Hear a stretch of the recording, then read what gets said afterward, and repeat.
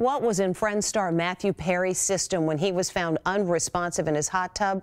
The autopsy report is in, and here's what it shows. Friends star Matthew Perry died from the acute effects of ketamine, according to the just-released autopsy report. Ketamine is used to treat depression and anxiety. Sometimes it's used to treat addiction. It's also a notorious date rape drug known as Special K. The report says the ketamine that caused his death was found in his stomach and suggests he may have been using the drug recreationally.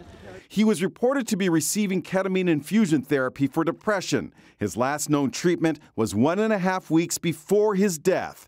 The ketamine in his system could not be from that. The report says that contributing factors to the 54-year-old's death include drowning, coronary artery disease, and the drug buprenorphine, which is used to treat opioid addiction.